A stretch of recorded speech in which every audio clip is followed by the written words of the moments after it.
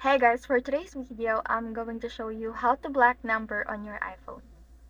So let's get started, and the easiest way to block someone on your iPhone is just open up your phone up here, and then you can go to the recent calls, and then we just need to do is to open up someone's contact page, and we can easily do that by typing at the icon. All you have to do now is just scroll down and then tap add block this contact.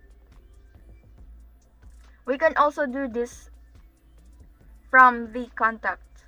Just click on it, and you just need to search for someone contacts in the list by scrolling it.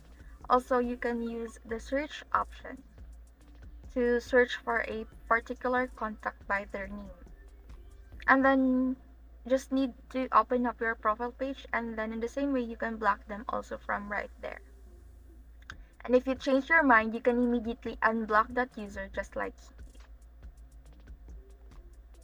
then you can blacken and unblock a contact from the contacts page. However, if you forgot whom you have already blocked, you can easily find all that users. You just need to open up the settings, just scroll down until you find phone, and then blocked contacts. That's where you can find all the contacts you have blocked, and from here also you can unblock any contacts. Just swipe to the left and just tap add and block, and that's how you can easily block and unblock any number on your iPhone. Hope this helps, and see you in the next one.